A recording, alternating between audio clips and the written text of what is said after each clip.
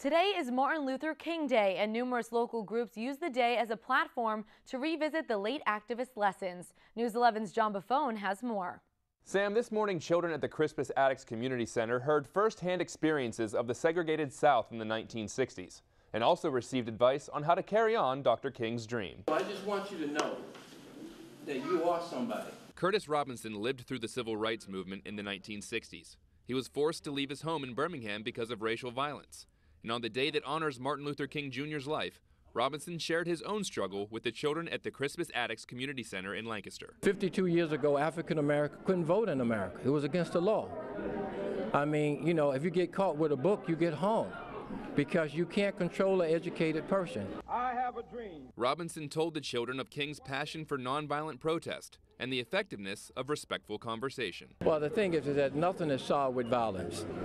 I think if Dr. Martin Luther King had fought back, we never would have got the Civil Rights Bill.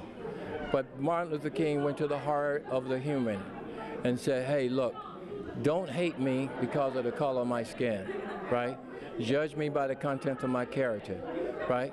And just treat me like a human being, that's all. Now is the time to rise from the dark and desolate valley of segregation. After talking about the past, Robinson then focused on the future, stressing education as one of the most important things kids can rely on. There's 300 million people in America. There's probably 1,500 professional athletes. And if you take hockey, soccer, baseball, basketball, it's maybe 1,500. So the chances of you being drafted by the NBA is like hitting the lottery. So don't think you're going to go to school and play basketball and that's going to save you. You got to get an education. In order to get closer to the America in Dr. King's vision, Robinson stated that we all must start in our own community. We got to stop talking about social issue. We got to start talking about economics. You know, every country, and we got to start talking about keeping the money inside the community. Every Friday, everybody leave this area with a paycheck.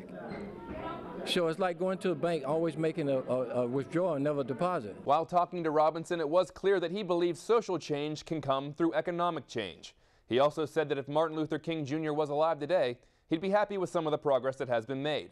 But he'd also think there's a lot more work to be done. Reporting in studio, John Buffone, News 11.